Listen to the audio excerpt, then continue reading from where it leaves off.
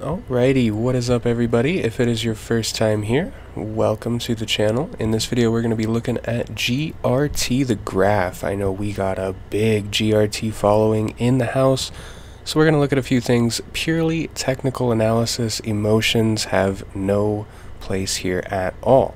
So let's jump right into it. Now this looks very similar to the entire market, but we're talking about just GRT, so we're going to go through what we see, and real quick right off the bat I can tell you that we have quite the bearish divergence right here. Clearly between point A and point B, that is a lower high. Okay, lower highs, lower lows, and we also look down on the Wilder's index here in the same time frame, and we see we have a higher high on our Wilder's index, or our RSI, or relative strength index, however you like to look at it, potato, right? So we have that bearish divergence right there, which right off the bat speaks to more downside. But of course, that's not the only thing we're going to look at. Let's go ahead and remove these drawings. Right off the bat, wanted to say that though, we do have a Wilder's above 50, which could be speaking to one of two things. It could be speaking to a reversal going to an uptrend, or it could just be this little spike which confirms that bearish divergence, right? So we're going to look down here at the stochastic as well. We see the stochastic kind of on the upper end of the playing field here, angling down. Another sign for the shorts, or a bearish sentiment in this case. So let's go ahead and actually look at what is forming here. Now we actually have a bearish pennant, almost a bearish flag, but a lot of people will not be able to discern the difference between a bearish flag and a bearish pennant. So we're going to do that right here. The bearish pennant, okay, or a pennant regardless, is going to be the convergence of these lines right here. Okay, so in order to be a bear flag, we would actually have to have the higher highs happening here and the higher lows in a channel, right? We would have these lines running parallel. So we break down, obviously have this bearish pull downwards and then this pennant breaking off, and you can see we're kind of pushing to the center of this pennant right here. Now if you watch stocks or you watch crypto, you know at the end of a pennant we have a breakup or a breakdown. Generally it follows market sentiment, and market sentiment right now is obviously bearish. So while I am long on GRT, while I am overall bullish on GRT, it does look like we may see some more downside.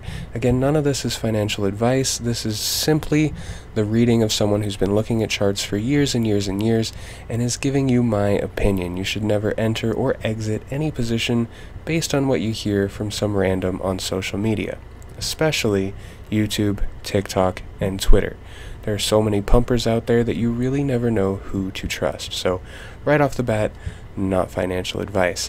So we see in this downward trend, we break down and we have this bearish pennant. Now something else that I like to do is we're going to use the Fibonacci retracement. Now many of you know using the Fibonacci retracement, a lot of you will use it at a lower point to a higher point, looking for a retracement and a buy target, like so right here you would have a buy target.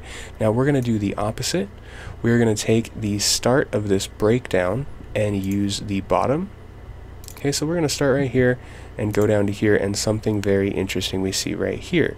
We actually hit this retracement right here, and we have yet to touch it again. We actually double topped, or triple topped rather, at this 61% retracement to the upside, which means we broke down and we had our retracement up, and then this speaks to further downside, unfortunately. Okay, so the short attack is in full swing. Let me go ahead and remove these right here. Now on this way down, how far down could we go? And that's really what people want to know. So instead of the retracement, we're going to use the Fibonacci extension, using 3 points this time. The first point from the Fibonacci retracement we're going to use for the extension. We're going to use the second point and the third point where we actually retraced to. And I'm going to go ahead and unlock this here. Now for anyone that has never used TradingView, there's a free tutorial video. This whole software, this whole program is free. You can practice your technical analysis and charting on the live market.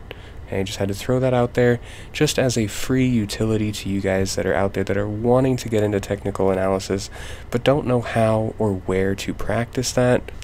There you go, TradingView right here. I'm not an affiliate. I don't get anything if you use it, but it's here for you.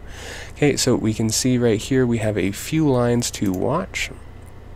And this is all speculative. If we do break down, we're looking for a break below this point right here to make a lower low, which means, very scarily, we're looking at a 40-cent price target on the way down. And again, guys, this isn't a price target that I like to give. I would love to see this heading in a bullish direction, but we have to be realistic right here. If I was someone that was looking for an entrance, I would not be looking to get in right here. Now, could it shoot up out of this? Yes.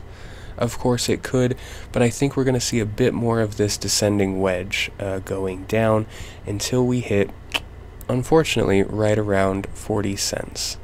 Okay, so this is just my speculative, very caution-filled price target for the short term.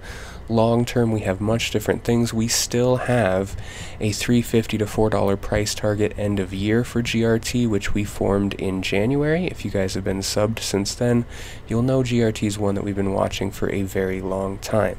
However, short-term price target is 53 to 40 cents. Again, not a price target that I like to see. But if we do happen to break lower, and even if we don't, within the next 24 to 48 hours, we'll put out another update video for you guys just to keep you guys in the loop, kind of keep you guys floating around in our mindset of what we're seeing when we look at these charts. So anyways, guys, remember the rules: no panic selling, no FOMOing, always have at least two justifiable reasons, and that's a convergence of two indicators and or patterns that justify why you want to enter or exit any position. Until the next video, guys, make sure to hit that thumbs up, subscribe if you want this content coming at you, and I will see you later.